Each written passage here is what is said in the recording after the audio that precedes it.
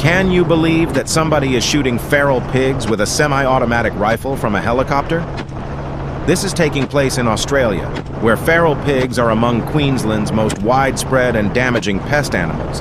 They degrade soil and water, prey on native species, damage crops and livestock, and carry diseases.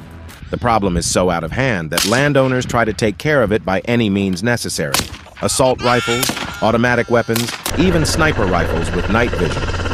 When there are population surges, they even hire skilled hunters to manage the issue. These hunters commonly use helicopters and semi-automatic firearms, featuring a 5.56mm caliber, for precise elimination of the feral pigs in a single shot. This approach proves highly effective, as the helicopter can pursue fleeing pigs, leaving them with no place to hide.